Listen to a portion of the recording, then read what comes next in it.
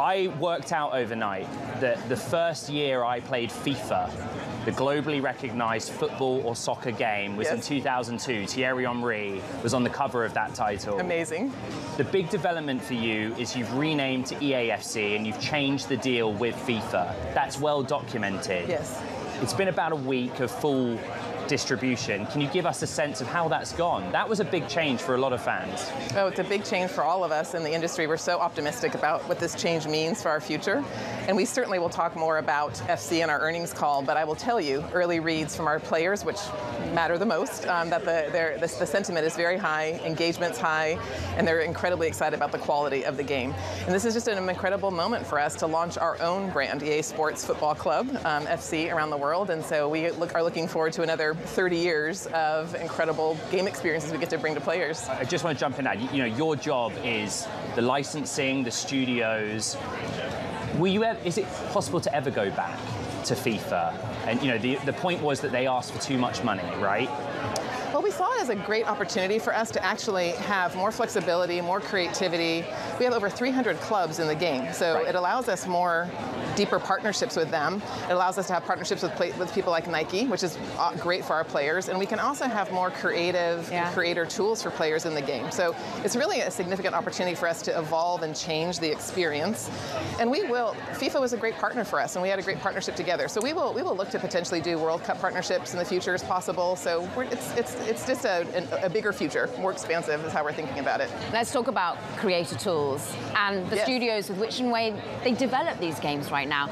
The oxygen has sucked out the room all around AI this year. Is that something you've been leaning into, thinking about the way in which this is going to really supercharge the way in which you can provide content right now? AI is such an exciting topic, isn't it, for so many companies, and particularly for gaming. And I would say, I also went back to the archives and was thinking about AI for Electronic Arts. We're such a native AI entertainment company.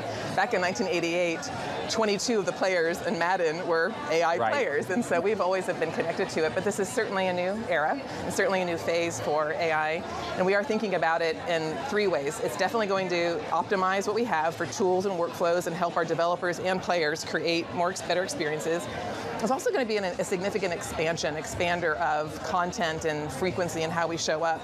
And it can also be an incredibly transformative with business models, our scale. We have 700 million players in our network, and so the idea around moderating content for them and keeping communities safe is going to play a meaningful role for us in that transformation in our scale. Laura, what's interesting is going back in your archives, you've been at the business for 27 years. Something like that. I was very young. Very young, but you've scaled. And what's interesting is when you look at your titles, you've been, highlighted as one of the most powerful women in sports. You're on the board of governors for the British Film Institute. Like, this shows the power of gaming, because it isn't just about gaming, it's IP at its very nature. Content. Let's talk about the scale of the industry. Does it go unnoticed sometimes, do you think? Oh gosh, perhaps. I mean, gamers, there's 3.5 billion gamers in the world, so they certainly are noticing what we're creating. And it's close to a $350 billion industry, so it's significant. And certainly outsizes some of the media, other movie and TV content for sure. But the thing I'm most excited about is what gaming brings to culture and what gaming brings to society. So gaming is certainly about play. People are creating, they have creative self-expression in our games. They're watching other people play games. And most importantly, they're socially connecting around all of this. And so it is a sizable industry. A lot of people play games. We are incredibly inspired by that. And we have such a runway and so much growth ahead of us. You think about Gen Z, Gen Alpha, they have grown up. Like, this is their #1 entertainment medium, their #1 preferred choice. And so the idea that this is ahead of us and that they are just entering into market and then generations behind them, I'm just optimistic about the growth ahead still. The seismic shift in your industry is Microsoft's acquisition of Activision, if it goes through as expected in the next couple of weeks. Where does that leave EA? You're basically the biggest independent studio left.